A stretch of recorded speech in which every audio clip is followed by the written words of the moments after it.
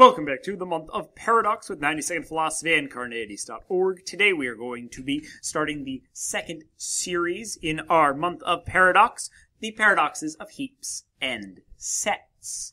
So we're going to be going off of Eubulides' second paradox, the paradox of the heap, which goes, one grain of sand is not a heap. Adding a grain of sand to a non-heap cannot make a heap. Therefore, you will never make a heap of sand. Because we've covered this paradox already, we are going to use it as a jumping off point for some paradoxes in set theory. If you're curious about the sorites paradox, check out my video on that. Another paradox that we've also covered that relates to set theory and is going to frame our discussion and understanding of set theory paradoxes is the following: the set of all sets that are not members of themselves.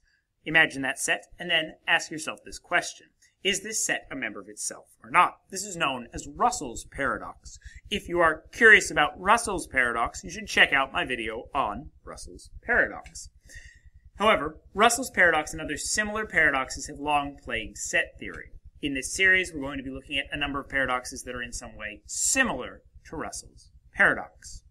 The question for you, of course, is this paradox, that's the sorites paradox, and Russell's paradox, veridical, falsitical, or antinomious? Write your answers in the comments below. Watch a new paradox video every single day this month. And stay skeptical, everybody.